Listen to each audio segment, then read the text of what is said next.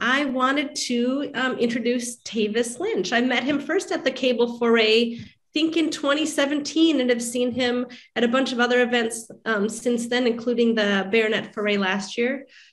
He is a 35-year veteran of mushroom cultivation and identification in Northwest Wisconsin. He knows his mushrooms, and it's just a pleasure to be out in the woods with him.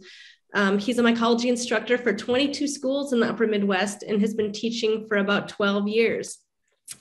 He's the author of a book, Mushroom Cultivation, an illustrated guide to growing your own mushrooms at home, and co-author with Britt Bunyard of The Beginner's Guide to Mushrooms. So both of those are really great how-to guides, lots of images and tips, tricks. I would encourage you to check those out. He specializes in the genus Russula and other groups, and he's the founder of the Northwestern Myco-Enthusiast Club, which is a chapter of the Wisconsin Mycological Society, which is really close to us, kind of in that Cumberland, Baronet area. There's lots of public land there, and he generously invited me to one of his meetings where they were talking about their winter foray, where they look for polypores. And I was just so intrigued, and that turned into this meeting tonight.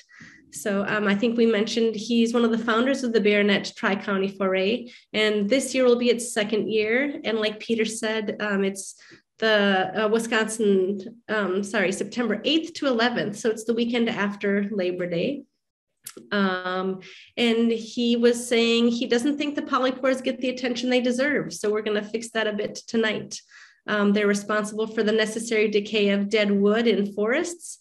And I know we're all used to finding the big artist conchs and other large perennial polypores, but there's a lot of minuscule ones that you might not be aware of. And again, even though there's snow on the ground and we're all anxious to get out and look for morels and other spring mushrooms, we still could learn a lot about polypores by getting out there now. So Tavis, thank you again for joining us tonight. It's really a treat. All right. Hello, everyone. My name is Tavis Lynch. Tonight we're going to talk about polypores. As Kathy mentioned, there are literally hundreds of species here in the upper Midwest, and we're not going to talk about all of them. In fact, we're actually going to concentrate on the larger and easier to find ones and just kind of do a general overview because we can't talk for 20 hours about them. We don't have that kind of time allotted. So we're going to go through just some basics about polypores in Minnesota.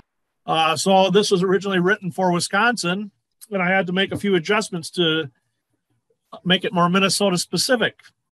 And you say, well, what's the big deal? What's the difference?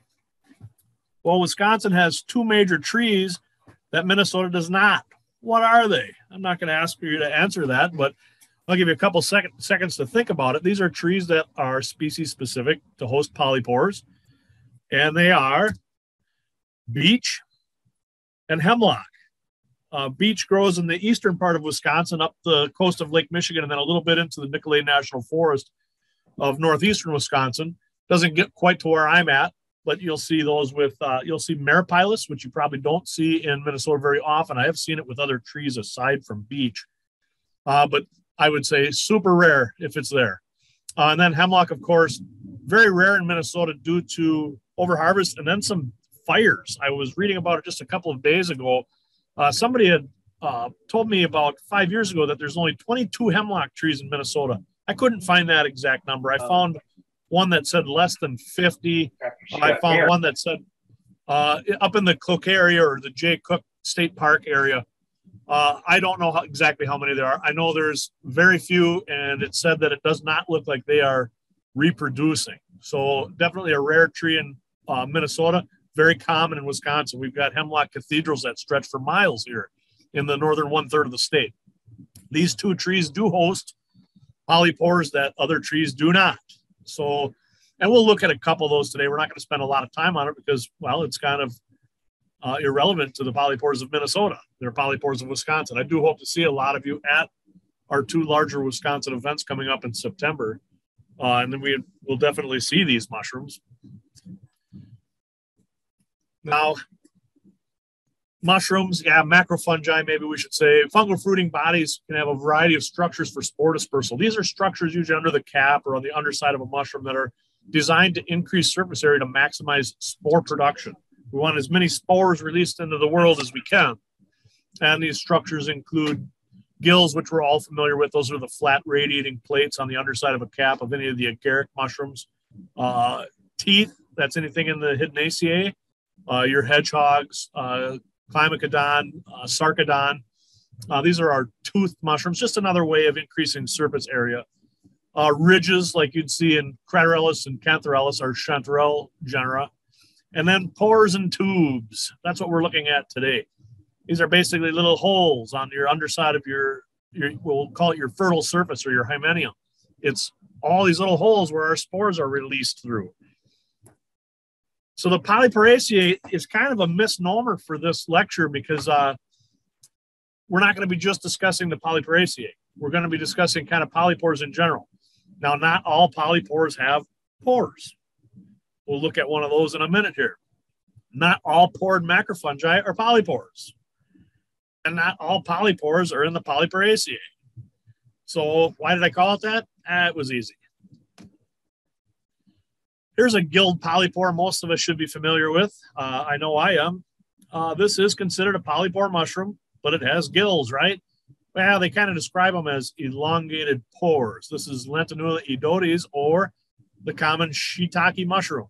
These are mushrooms we grew actually about 6 feet behind where I'm sitting right now. They are considered a polypore, and they do have tougher flesh if anybody's out there eaten them before, and I'm sure most of us have tried shiitake mushrooms. They're definitely tougher, not as tough as most polypores, but they are to be considered one. What other macrofungi do we know of out in the woods that have pores? That's probably a pretty easy guess. And that is, of course, the boletes. Boletes are not polypores, though they do have many pores. Theirs is a separable tube layer. So what separates boletes from polypores? There's a few things. Boletes have a separable layer of tubes rather than gills under the cap, mostly. There's exceptions to that, of course, in Philotopsis, and I think there's a couple other genera of gilled boletes. They're easy to tell that they're boletes because if you pinch the gills, they'll also peel off as a layer, like bolete pore layers do. Boletes are mycorrhizal with trees, mostly. Exceptions there, of course. I've seen Tylopolis phelleus growing from decaying wood on hundreds of occasions. I have seen, well, of course, Pseudoboletus parasiticus doesn't grow on the ground at all. It grows on the fruiting body of Scleroderma citrinum, the poison pigskin, whatever they call it. It looks like a puffball. It's a little earth ball that's mycorrhizal with birch and probably other trees. That one grows from the fruiting body of that. So that goes with the last one too. Grows from the ground, boletes, mostly.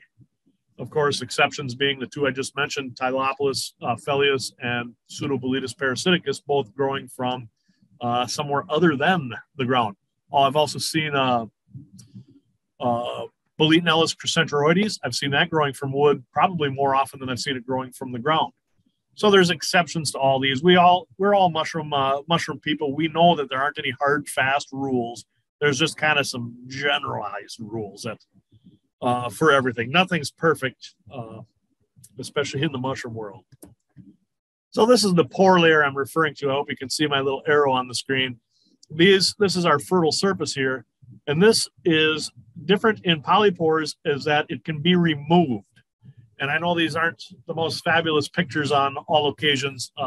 Some of these are, who knows when I took them. I took them on a flip phone maybe 20 years ago. I don't know. I've got thousands of pictures to sift through, and this is the one I chose today. So that layer is separable either with your thumb or with a knife, and you can see here where I've removed it. This is Boletus nobilis for anyone that was curious about the species, one of our edulous clade, a delicious king bolete or porcini, if you will. And we can see where I've removed that, where some of these tubes have broken away. And you can see these little lines here. Each one of those little lines is a long, hollow tube. And I suppose if your vision was good enough, you could look right through it. But on the inside of that, that's where the spores are produced. That is very similar to how a polypore works. But a polypore tends to have a non-separable layer. And there's boletes that don't separate. Gyrodon marileoides, the ash tree bolete that I'm sure most of us have seen, and probably a few of us even tasted. It's terrible. Don't do it. That has a non-separable layer. So it's, like I said, it's these rules aren't perfect. But polypores, on the other hand, have a non-separable pore layer. I can't think of one that is separable, at least not off the top of my head. I could check my notes, but I don't know of one. They're very often saprobic, taking advantage of material that's already dead. That's not always the case. We'll learn about that in a few moments too. And they're typically very tough fleshed, some of them being hard or even harder than wood. So I get pictures all the time of these perennial polypores, and they say, is it edible? It's like, wow, you're the one holding it. Take a bite, see what happens. You're going to break your teeth before you're going to get a bite. So we're just going to take a look at a few polypores today, maybe some uses of polypores, where to find them, things like that. Just kind of a general overview of the Polyporaceae and polypores. Now, when I'm teaching, I kind of skipped this, but I've kind of switched on when I'm teaching boletes now. I stopped teaching boletes as a family of mushrooms, and I started teaching it as a shape of mushrooms, because as we're getting into all the lineage of these mushrooms and the true taxonomy of where they came from, we're finding out that not all boletes are boletes. So there's a beautiful bolete that grows up in our neck of the woods, Wisconsin and Minnesota. I know it's been reported from Kansas too. I get them in my yard, and that's I think the common name was the leather-veiled bolete, but it's a Paragyrodon spherosporus. That one's not related to the boletes at all. It's actually in the Paxillacea. It's related to Paxillus. So kind of a neat thing there. So we teach it more as a shape. And I'm going to kind of do that with the polypores too, because some of these today are not in the Polyporaceae, but they're polypores.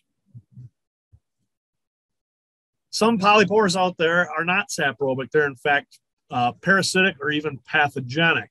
Now, we all know what a parasite is. A parasite is a tick or a leech. It's something sucking the life away from another living entity, something drawing its energy or its nutrition away. A pathogen works in a different way. A pathogen actually kills every cell that it touches. And pathogenic mushrooms are important. They play an important role in the forest ecosystem, managing populations. So if we didn't have certain pathogenic polypores, the only tree we would see here might be quaking aspen. And for a healthy forest to work, a healthy forest ecosystem, tree diversity is key. We want tree diversity. So we're looking for forest diversity. I would say if you walked into a forest and there was only one species of tree, that to me says something's wrong. So we've got these pathogenic and parasitic mushrooms in there, and they kind of help manage those numbers. One of the most common and rarely included in field guides is, I got to switch, there it is Philinus tremuli. This grows on aspens across America. Now, where we're at here, I find it, I did a little bit of a survey in my woods, my parents' woods, a couple of woods around here where there was dense stands of mature aspen, and I was seeing it at a rate of about one tree to every 30 or 40 has this on it. So about 1 in 40 stems, you're going to see Philinus tremuli managing that population. That's the fruiting body. That's not to say it's not on all of them. And that's why, they say, oh, aspen doesn't live very long. Well, a lot of that's because of this little guy right here. This is a pathogenic fungus controlling our populations, basically. Now, I tried to survey the same thing in Colorado, and it was a lot tougher there because it was far less common. But boy, Colorado, where I was at, the terrain was a lot more rugged. The tree diversity was far lower. In some of these woods, there might only be 4 species of tree. Aspen growing everywhere and growing up to pretty high elevation. I mean, we found aspen up as high as, 10,600 feet, I suppose, maybe even higher. But we weren't seeing the Philinus tremuli on it as much. I would say out there, the rate was closer to 1 in 400 stems. So it's just not as necessary out there, or it doesn't do as well due to the more rugged conditions. I'm not really sure on that. But I know here in Wisconsin and Minnesota, it's quite common. I don't know that it has any use it's just, I think it's very pretty. It's got a neat smoky gray color like most Phillinus do, or Bierchondria. We've got one of those right here. I don't know if you can see that or not, but that was one that grew in as a crust. It was a little tougher for us to identify. It came in at one of our winter polypore forays we had about 3 weeks ago. But most polypores are saprobic. They're responsible for breaking down woody debris in the forest. This is where our forest nutrition comes from. You know, when a tree dies, you need fungi and other microorganisms to break that down and make it usable for future plant life. Some polypores, we call them the brown rotters, only break down and digest cellulose, leaving behind the lignin. So wood is essentially two ingredients, lignin bound together by cellulose. These are called, this after a brown rotter comes through, it just digests the cellulose, leaving behind what we call BCR, or brown cubicle rot. This is caused by the brown rotters, and here is a photo of BCR. It's kind of cool. It's like little building blocks in the woods. We see that a lot. Larry Evans from Montana does quite a lengthy lecture on BCR. If you're ever in for a lecture that has even songs included in it, he's always entertaining to listen to. He's certainly more knowledgeable on its role in the ecosystem than I am. But yeah, we'll see this in the woods. This is caused by a brown rotting polypore, typically. Many polypores are laterally attached. That means they have no stem attaching them to their host tree. And most polypores are growing on wood. There are a few that grow from the ground. It's far less common. The term for this is a stipitate, meaning without stem, without stipe. The attachment point can be very broad and strong, occasionally even strong enough that you can climb on them. And we've all seen pictures of somebody sitting on them, or we've tried to climb a tree maybe with just grabbing the Ganoderma and seeing how high you can get before they break off. Or I've seen guys try to do pull-ups on them before. And yeah, some of them are attached with a incredibly tenacious bond. This being one of the most common, it was kind of funny when I was going through my show today, I was looking for pictures. This is one of the most common polypores in the world. And this is the best picture of it I had. I couldn't believe that. So I got to put that on my list of better pictures to take. But this is Ganoderma oplanatum. It's the artist's conch, as many people call it. It's related to the reishi mushrooms. In fact, I've heard this referred to as the brown reishi. I don't know much about its medicinal properties. I do have a friend that would drink it as a tea, and she said it would put her to sleep. So I don't know if that was a placebo effect or if it did have some effect on her. I've never tried it. I have no problem sleeping. So we're going to see this on hardwoods in almost any forest system. I don't get over to Minnesota incredibly often. I do spend a little time up in the Reamer area and a little bit into the Superior National Forest occasionally.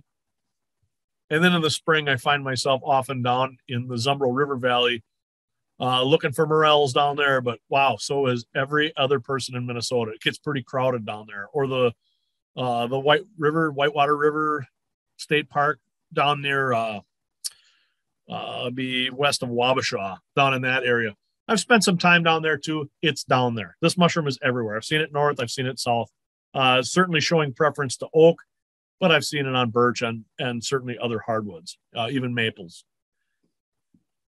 Now this is a perennial, as many polypores are, and I'm sorry for the blurry picture, but every year that this mushroom grows, it puts on a new fertile surface along with a sterile backing. So the thinner lines here is your pore layer. So this is the fresh one. So we've got 1, 2, 3, 4, 5, maybe 6. This mushroom might be in its 6th year of life. So if you're ever out in the woods, and I promise to get a better picture of this, crack one open. Yeah, see how old it is or how old it was. If you find a dead one, it might be a little bit more ethical to harvest a dead one than one that's still adding layers. Many polypores have a centrally located stem. Now, those we don't see as often, but we've got a few common ones. One that always confuses people is Polypores radicatus, which grows from the ground with a long root. Looks like a bolete. Yeah, it's not. or let's see, Polyporaceae grizzia. We see that one very rarely, but we do see it. That's not a bolete. I would consider that a polypore rather than a bolete. It looks like a bolete. That's where it gets its name, Polyporaceae. I guess I'm not really sure on its lineage, but I would say it's a polypore. It's not a bolete. It's not in the Polyporaceae for sure. It's not in the family. It's certainly not in the genus Boletus proper. So we've got some of these centrally located stems. This one's one I see a lot, and that's Lentinus brumalis, or there's another one in the spring, Lentinus arcularius. This one is surprisingly dark brown. Usually this mushroom is almost purple. They're very pretty. They're small. They're very tough. And they grow on extremely decayed wood, as you can see here, mossy wood that's been already touched by a primary decomposer. You don't usually see it on fresh fallen logs. You see it on logs that have been on the ground in contact with the soil for a while. So we know there's other invaders in there. I mean, this thing is moss covered. It's probably been on the ground for 5 or more years, maybe 10 years. And they don't get very big, but they're always cool to see. You know, it's kind of a stumper for a lot of people. It was formerly Polyporus brumalis. It got moved into Lentinus, which was kind of the dump for a while where everything got thrown in. You know, these come into the forays all the time, and somebody's like, I don't know what kind of a bolete this is growing on wood. It's not a bolete. It's a polypore. You know, it does not have a separable layer. They're a pretty little mushroom. I like finding them. This one is beautiful. Brasidolia craterella, formerly Polyporus craterellus. Often mistaken for pheasant's back mushrooms. And they do kind of look like that. And I think that they may have even been in that genus Serioporus for a while. I don't remember, but I believe they were. And now they've erected a new genus, I think, just for this mushroom, as far as I know. Very rare, very pretty. I wish I had a better photo than that. It's the best one I had. I got a dozen photos of it. And honestly, this is the best one. I got to pay more attention to that when I'm in a hurry. But yeah, this one was brought in one of the northern Wisconsin forays last year. We found it. It may have been Baronet. It may have been Hiles. I don't recall. We found it a few times last year. It's never common. It's always exciting when it comes in because, you know, a lot of people don't know what it is. They're like, I found a pheasant's back, but it's perfectly round with a centrally located stem. Well, then it's something else. That's Brasidolia. So yeah, always a very cool mushroom to see. I encourage everyone to get out and hunt for it. Once you find it, it's totally worth it. They're just always so pretty. Some polypores are viewed as medicine. I kind of looked across the attendance list tonight, and I was really surprised at how many people that are here tonight have been in the woods with me and probably argued medicinal mushrooms with me before. I'm not saying mushrooms are not medicinal. That I won't say. I just think some of it gets blown a little bit out of proportion. You know, I'll drink chaga tea every day because I like the taste. Is it going to cure all my woes? Probably not. I know there's been a little bit of laboratory proof of that. I just want to see more. Anecdotal evidence isn't good enough for me. So I hope it's all true. I honestly do. Just as of right now, I'm a little skeptical on the amount of claims that some of these mushrooms are getting. So that's where I'll stand on that. You guys can argue with me if you want. That'll be fun. But yeah, just my opinion. I want to see facts first. That's just kind of the way I operate. And I think we all should. I think we should question everything until we know.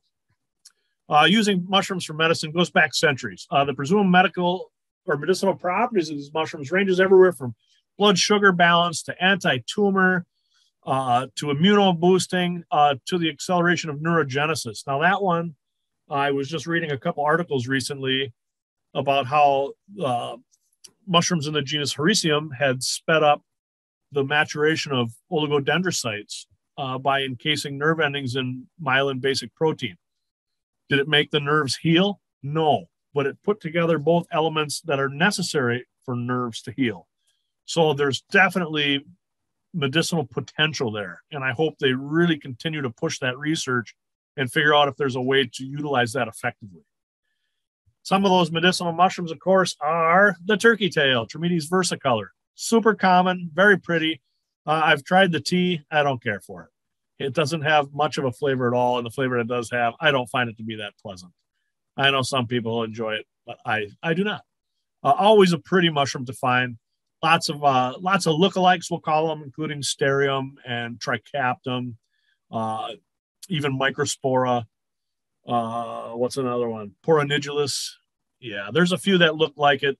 If it's something you're interested in, I can certainly help you go through all the rules on how to identify it accurately, but we won't have time for that today. So turkey tail, Trametes versicolor, certainly recognized as a medicinal mushroom. The king of all, Inonotus obliquus, the chaga. Now, this isn't really a mushroom. It's actually a sclerotium. It's an energy cell or a mass of hyphal tissues bound together to store up energy to produce a fruiting body. I've only seen the fruiting body of chaga twice in my life, and I've got one really garbage photo of it that I'll show you in a second here. Chaga, very common on trees in the birch family. I mostly see it on white birch and yellow birch, but I've also seen it on hop hornbeam or ironwood, if you will, also in the birch family. I've heard reports of it on beech and other trees. I've never seen that, but I'm not saying it doesn't happen. I'm sure it's pretty well documented that it does happen. Here is the photo I've got of the development of a fruiting body, and there's not much to see there. It doesn't really make sense. It was just cool to see it. The other time I saw it, it didn't look much better than this. But if you get a chance, Google chaga fruiting body. It is the most beautiful, shimmering silver coat of a polypore that exists. They're just spectacular. They look otherworldly. And there's only about a half a dozen pictures even on Google of it. So it's not seen very often. It happens under the bark after the tree is fully dead. And chaga is a parasite. It is killing that tree. And sometimes it could take 30 or 40 years, I suppose, to kill that tree. And then it produces its fruiting body. It's not in a hurry. But yeah, if you remember after tonight, when you're sitting around saying, what am I going to Google next? Google chaga fruiting body. And these silvery, shimmery, porous surfaces are quite incredible. I hope to see one someday. I'm still looking so I can replace this photo. Now, here's one you're not going to get in Minnesota. Ganoderma sugi. This grows exclusively on eastern hemlock. I don't know that the limited number of hemlocks in Minnesota have any of this growing. I would be nervous if they did. It's deleterious to the tree's health. This is a parasite. And it will turn saprobic after the tree is dead also, but it'll grow on living trees, and it is slightly injuring them. It's a weak parasite, but you'll definitely see it on the dead tissues. I have tried the tea from this. It's more commonly referred to, of course, as reishi or reishi, however you choose to pronounce it. This tea tastes terrible. I'll be quite honest. I don't enjoy it at all, but I'll tell you what, I can feel the effects of this mushroom when I drink the tea, in the sense that are very similar to caffeine. I don't get jittery or anything, but I do get a kind of an extra little bit of life, a little bit of energy, we'll say. Helps me stay alert if I'm driving a long distance. But it does taste very foul. I don't care how much honey and sugar you put in it, you're going to taste its bitterness. And maybe somebody has a better recipe they can send me someday, but for now, I just choose to skip it. So this one is not one you're going to see in Minnesota. You'll definitely see it in Wisconsin. Anybody that attends the Northwoods foray or the Baronet Tri-County foray or the Hiles foray, I mean, that's a long drive for you guys, but it's very common in those regions because hemlock is very common. A very tiny percentage of polypores are actually poisonous. Not very many. I can only think of two off the top of my head, and they are both in the genus Hapalopolis. So this one just recently got a new name. This is Hapalopolis rudulans, formerly nidulans was the epithet. It's just kind of a nondescript little blob of brown. Definitely has an irregular pore surface. They're always oddly shaped, and there's nothing ever real concrete about how you would describe their shape. I find them mostly on the twigs of birch trees or the twigs of other hardwoods. I don't often see it on stumps or larger pieces of wood. And I wish it showed up better here. In the bottom right corner, you'll see a dot. And that's where I just put a tiny drip of potassium hydroxide on it, and it turns an absolutely beautiful royal purple color. I should have done a big streak across here, but I didn't know I was going to be using this photo for You can tell it was taken on a paper plate at a foray. I might have better pictures of it now. I don't recall. But it is pretty spectacular. And this is one of the mushrooms that can be used to dye fibers like wool or cotton. So on that note, some polypores can be used to dye fibers. I've never done this. I don't know. Recording in progress. Okay, recording in progress. Thank you. I know Arlene Bissett wrote a book on how to do it. I think there's a couple other dyeing books out there. Not my hobby, but if you're into it, cool. These might be some to know. That one we just passed, of course, Hapalopolis rudulans, is used for dyeing fibers, as is the dyer's polypore, Felis schweinitzii. This grows at the base of mostly white pines, but this one is actually growing at the base of some Norway spruce, a non-native tree often planted as an ornamental, or actually probably a windbreak around farms 200 years ago. We still see them. They're still sold, I'm sure. They're not invasive, but non-native. And I know that they'll host them because this one here, I just took this picture last summer, and it was growing in an area that was exclusively Norway spruce. So we know it grows with other hosts besides white pine. And this makes a couple different colored dyes. I think yellow and brown, and maybe one of the brighter colors. It all depends on what your mordant is or what chemical you're preparing it with. I don't know about that. I really don't know much about dyeing fibers with mushrooms. I have no use for it. There's some puffball that they do too. And there's some agarics that work as well, some lactarius and whatnot. So if you're interested in that, yeah, this is a mushroom to know, and maybe pick up one of those books that can help you learn about that, because I can't. Now, this is probably most of our favorite parts. Some polypores are excellent edibles, and it just dawned on me, I forgot one of my favorites, the Ichnoderma resinosum. I did not include that in tonight's presentation, but I'm sure all of us are thinking about the same three mushrooms, edible polypores. One that I actually do find in Minnesota more often than I find in Wisconsin is Polyporaceae umbellatus, the umbrella polypore. Looks very similar to this one, Grifola frondosa, the maitake, the dancing lady, the sheep's head, the ram's head, the hen of the woods, the dancing mushroom. All kinds of names for this thing. Fairly common around mature oak trees. We definitely find a lot in this neighborhood. I found a lot in Minnesota as well in the limited time that I've been there. Always a favorite. Boy, I don't know very many people that don't like this mushroom. Always a great find. So that, if somebody said edible polypores, this would be the first one that popped into my head. Of all the mushrooms I've tried, I still rate this one very highly. I think I've eaten, I don't know, maybe 150 or 160 species of mushrooms in Wisconsin. And I would say this one's probably in my top 5, top 10 for sure. Excellent mushroom. Another one people think of right away is the other poultry, the chicken mushroom, Lydoporus sulphureus.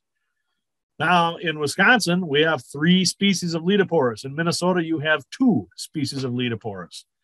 So you've got Lydoporus sulphureus, the bright yellow underside, the orange upper side, typically growing on red oaks, but I have seen it on white pine. I have seen it on birch. I've seen it on aspen. I've seen it on other species of oak. I've seen it on my garage door. I've seen it on basswood. It grows everywhere, but I would say 75% of the time or more, it's going to be on something in the red oak group, being red oak, black oak, or pin oak. Pin oak is, a superb host for it. Now, some people do have reactions to this. These numbers are my numbers. I'm sure that somebody else could probably do a more accurate study, but I figure about 10% of the population struggles with this mushroom, causing some, we'll just say causing some problems. Nothing serious, but discomfort and maybe a condition we call the quick step. So be cautious your first time eating it. The other one that you have in Minnesota is Lydoporus cincinnatus, the white chicken, which has a very pale creamy orange, peachy kind of color on top. And then the underside is practically white. It does have a little hint of a peachy color to it. Less common, usually growing from subterranean wood, like buried roots or buried wood. This one happened to grow in my backyard on a red oak that had been down for many years, and it was huge. I mean, this picture doesn't really show it, but this is probably almost 6 feet wide. It was a monster. This one is superior to this one. It really is in flavor and texture. And we don't find it enough here for me to really get any good numbers on it. But I don't know anybody that gets sick from this one. So kind of a nice mushroom to find. I'm honestly not a huge fan of the chicken mushroom, but I do really enjoy the white chicken mushroom. I do prefer it. It's, in my opinion, far superior. Now we have a third chicken mushroom in Wisconsin, and of course it grows on hemlock. There's been debate on does it grow on other conifers. I've never seen any reports that it has. I've heard people just say, oh, I've seen it on white pine. Well, I've seen sequences of sulphureus on white pine. I've never seen a sequence of sulphureus on hemlock. I've seen Huroniensis is our third species, Polyporaceae Huroniensis. I've seen that exclusively on hemlock. And I'm just going to go ahead and say it probably is exclusive to hemlock. People that are finding chicken mushrooms on white pine, it's very likely still Lycoporus sulphureus. So another one, yeah, and I've actually eaten it. I've heard a lot of places don't recommend it. I know of a handful of people that have tried it, and I'm going to say that the get sick rate on Lycoporus huroniensis, which is not pictured here, is closer to 50%, where people get a little bit of gastric distress from it, maybe even some vomiting. It happens very soon after consuming. So, is it a poisonous mushroom? No, it can be linked to a lot of things. I've heard the theory that it's probably an enzyme deficiency in our own body, and our body recognizes something it can't break down, and it hits the eject button. Makes sense to me. So it's more of an intolerance than an allergy or a toxin. So definitely worth looking for. They're always pretty. They're easy to find because they're bright orange. You can see them from a quarter mile in the woods. Now, some trees are known for their polypores. Birch is a great example. Birch has a handful of species that are exclusive to birch, or very close to exclusive, showing strong preference, we'll say. First one up is Fomitopsis betulina. This one is exclusive to birch. It's known as the birch polypore. Always kind of a neat mushroom. I have actually tried to eat this one. It was tough, but it was very tasty. I was surprised. So you really got to cut it into thin ribbons if you're going to consume it. I know that it's got some supposed medicinal properties as well. And the older books say that the surface could also be used as a strop for a knife. I've tried that. I can't really tell you if it worked or not. It didn't leave any discoloration like it was removing any metal. But is it aligning the microfibers of steel at the edge of my blade? Maybe. I keep my knives pretty sharp, and I've played around with it. And I can't tell you really if it did much of anything, but it's one of those things to play with when you're in the woods. And after seeing this picture, I'm sure most of us have come up with what the next one is going to be, and that is the American Fomes excavatus. These are very young specimens, so they're very brown. I hear this one get called the horse's hoof a lot, or the tinder conch. And if you're in a pickle in the woods and you need to start a fire, I have done this demonstration many times where you crack this open and the fibers on the inside will take a spark very readily. So if you've got a ferroceramic rod or any way to throw sparks, even flint and stone, if you can get a spark to land on those fibers, they do smolder. You can transfer an ember to a larger source and get fire from that. Also, the fabric amadou, excuse me, is made from the fibers on the interior of this mushroom. Amadou is kind of like felt. Paul wears his amadou hat proudly, and he's made reference to how flammable it is. He says his hat has caught fire from ashes of cigarettes being dropped on it. I don't know if I would wear a flammable hat, but you can if you want. Definitely stylish and definitely cool to be wearing something made from the fruiting body of a fungus. I think that's kind of neat. Tricaptum biforme. I see it mostly on birch or aspen. It's on aspen a lot. I do see it on oak occasionally. This is arguably the most common mushroom fruiting body in the northern hemisphere, we'll say. So I'm not talking biomass, but by fruiting body count, I would say Trichaptum biforme is probably the most common mushroom in the jungle here. And like I said, I do see it on birch and aspen mostly, but I've seen it on oak. I've seen it on other hardwoods. If you find it on a conifer, it's Trichaptum abiatinum, which we mostly see it on balsam fir over here. And I know you've got plenty of balsam fir in Minnesota. I see a lot of it in the Reamer area, where I do a little bit of black mara hunting in the spring and a little bit of Matsutake hunting in the fall. Oh, did I let that secret out? Sure I did. Go get them. All polypores, no matter what their lifestyle and their life cycle is, are critical to the health of a forest ecosystem. We need our decomposers. We got to have that. We need our parasites and pathogens for population management. If we didn't have that, Minnesota would be one big aspen forest. We have to have these regulators in here. They're also often the only macrofungi we can find during dry summers, where you do these forays. It's like, man, we're not finding anything. Start looking for polypores. Now, the Northwest Wisconsin Myco-Enthusiast Club for the last 2 years has been doing a winter polypore hike in February, and it's been really fun. This year was a little bit low on attendance, but probably due to a scheduling error, not a big deal. Last year it was very well attended. The Wisconsin Mycological Society just did one in January down in the Janesville area, southern Wisconsin, extreme southern Wisconsin. And I mean, we had 30 or 40 people in the woods for a couple hours, and we ended up finding, I don't remember the exact count, right around 20 different species of mushroom, crusts and polypores. Almost all of them were. We found a couple of dried up oyster mushrooms that we had to count, but yeah, we were finding polypores. They can be found all year long. Everybody complains, I got cabin fever, I can't go mushroom hunting. Sure you can. Get out of the house, go find a polypore. That first picture I showed of Phelinus tremulae, that picture was taken in February. There's things to get out there and things to learn about. And a lot of times when we're doing species documentation at these forays, some of these polypores get skipped, because, we've already seen that one. Well, it still has to come in. We have to record these species when we're doing surveys of our species here, when we're documenting that. So I decided in our club, we're going to do them in the winter. That way, if they get skipped in the summer, no big deal. So mushroom season never needs to end in Minnesota. Get out of the house. Go find a polypore. And always remember, polypores are almost as cool as Russula. I thank everyone very much for coming tonight. That's the end of my presentation. Anybody has any questions? My name is Tavis Lynch. I own Tavis's Mushrooms. This is my email address. I'll leave this up for a couple minutes. That's my phone number, but I can't receive pictures on that phone. So send to my Facebook at Tavis Lynch, or my Facebook at Tavis's Mushrooms, or email them to me at mushroomtavis@gmail.com for any ID requests, or if you want to take a walk in the woods, I'm always up for that.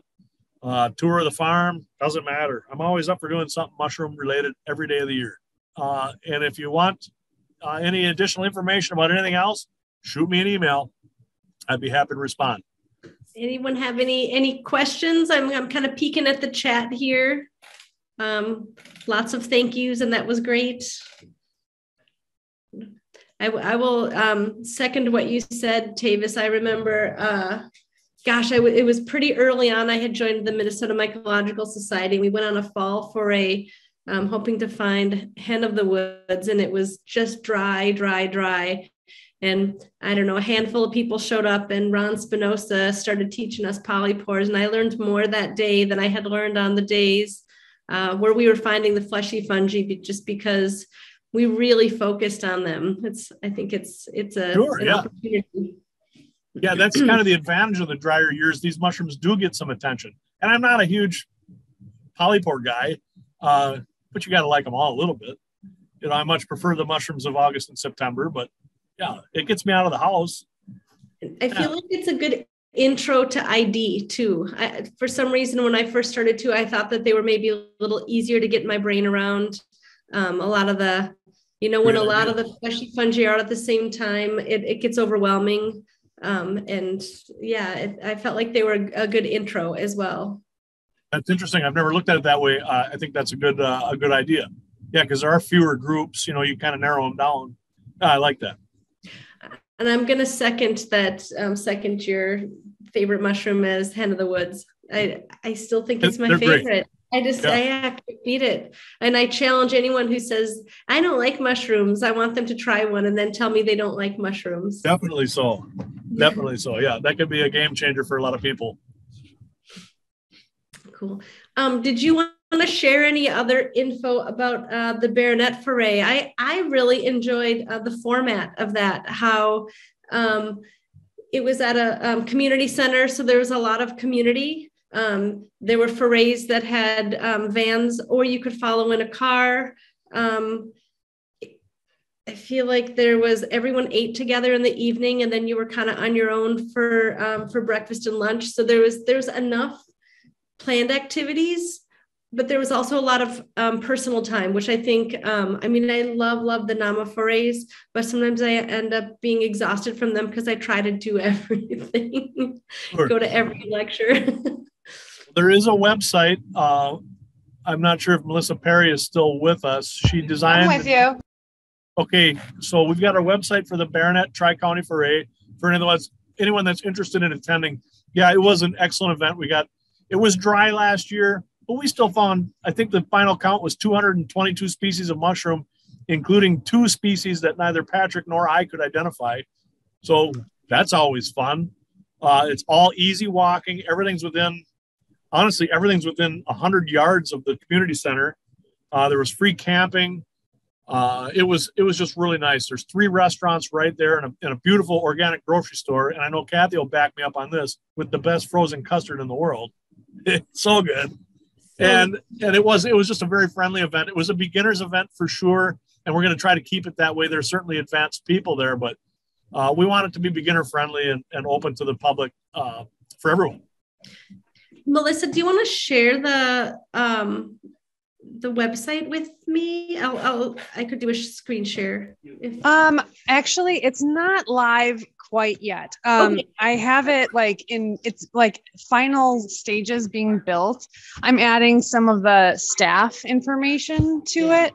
So I think the best bet actually at this point is to request that people follow our Facebook page, and I will be putting the link to the website on the Facebook page in probably the next week or 2.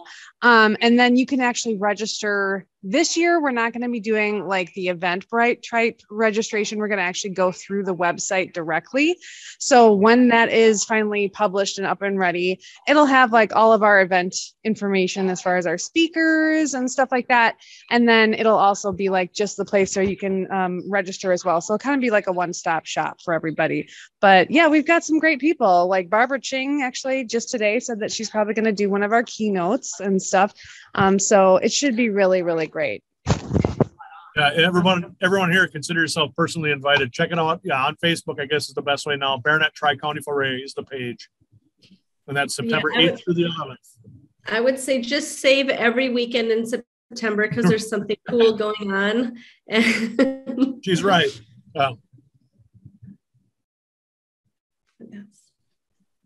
Okay, if I don't see any questions, I'm going to leave. I want to thank everyone. We had quite an attendance tonight. That was excellent. And thank you very much, Kathy and Peter. I appreciate it. I got one question popping up in the chat here. What woods are best for hunting mushrooms? Is it the more diverse the trees, the better? And that's if you're talking summer mushrooms, absolutely. Summer mushrooms mycorrhizal mushrooms, I'm talking now, require different species of trees to be successful. So they'll reach out to this tree and this tree, maybe a birch and an oak, or maybe even a birch and a pine. So anytime you see tree diversity, you're going to see more mushroom diversity on the ground. As far as polypores go, they're either very species specific or they grow on everything. So it doesn't matter as much for what we were discussing tonight, but certainly in the summer and early autumn when we're seeing mushrooms in Minnesota and Wisconsin, which our mushroom season here is short. We all know that. Where I live, I'm in the northern quarter of the state.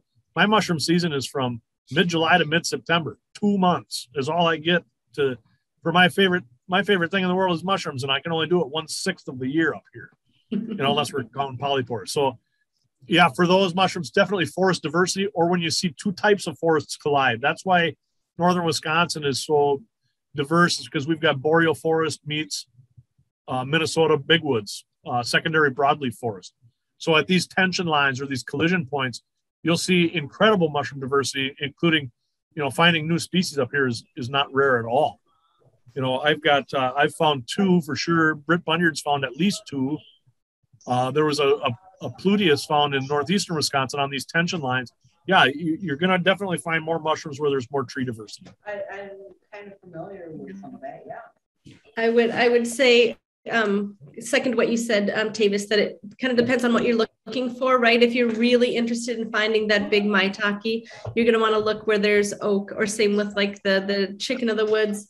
And I think a lot of times you just start to get used to when it's time to look for something, right? Like we have some new members that sometimes are like, I think I found a morel, and it'll be September. And you start to get used to knowing what comes out in what season and what you're used to seeing, and then start marking your favorite spots or even your favorite trees. I know a lot of people use GPS tracking and might find something like that big tree in your yard with the Cincinnatus.